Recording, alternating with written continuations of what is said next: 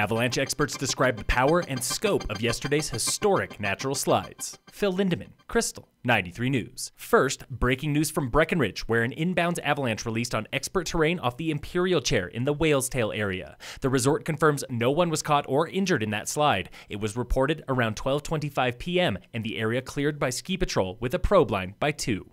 The snow at Keystone today left powder hounds almost speechless. Amazing, deep.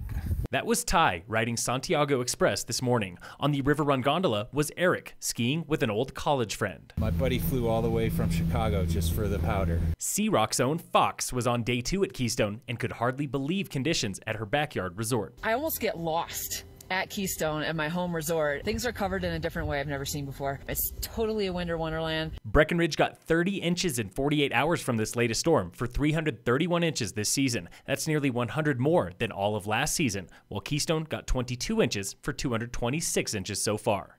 And it ain't over yet. Forecasters predict another 4 to 10 inches by tomorrow morning.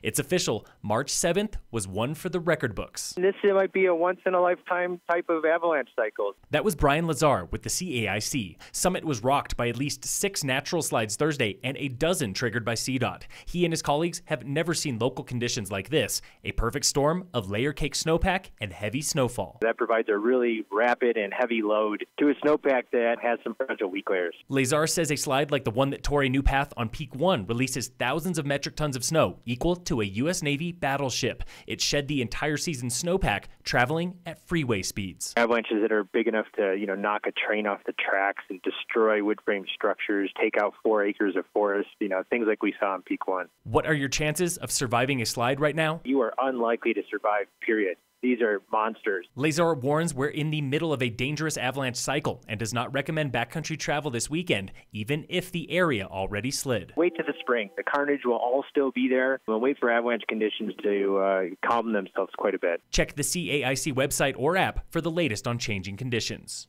No one has died this week in local avalanches, but yesterday a man was killed by a slide on Jones Pass in Clear Creek County. The Colorado Sun reports 48-year-old Hans Berg of Empire was caught and buried while guiding with a Snowcat tour company. He died at the hospital from injuries sustained in the slide. He is the 7th avalanche death of the season, one more than the Colorado average, and 20th skier death overall.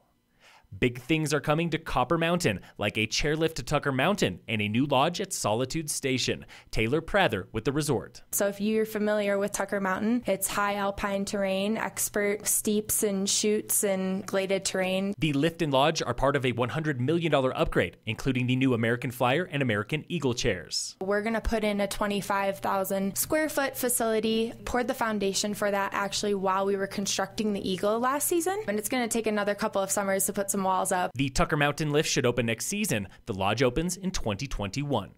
2 years ago today, Katherine Jeter came inches from never skiing again. The injuries were really more consistent with stepping on an IED than they were of a ski accident. The 78-year-old from South Carolina was hit from behind by a 240-pound snowboarder, breaking her legs. I could feel the bones breaking as I tumbled down the slope. Doctors said recovery could take years, but Jeter had other plans. She got out last season and has 10 days already this season. I came back this year and skied for 2 weeks and really skied well, I might add. The incident inspired Jeter to launch the Alliance for Skier and Rider Responsibility. Like dozens at a meeting in January, she believes crowded slopes and a lack of education or data lead to devastating ski accidents. We don't have any data. Do you perceive skiing to be more dangerous than it used to be? People say, well, yes, it is, but nobody has the measuring stick. Jeter knows she's fighting an uphill battle, but also knows it's worth it. We are not adversarial. We do not have an axe to grind. We just want to see safer slopes for our children, our grandchildren, and certainly for ourselves. To learn more about the Alliance for Skier and Rider Responsibility and their mission, see safeslopes.us.com. In sports, the Nuggets play the Warriors tonight. Tip-off is 8:30 on ESPN. And in local sports, brought to you by American Family Insurance, the Weiss Agency, it's opening day of spring sports season for Summit High. Boys lacrosse plays Green Mountain in Lakewood today, and Tigers baseball is in Canyon City tomorrow. Phil Lindeman, Krystal, 93 News.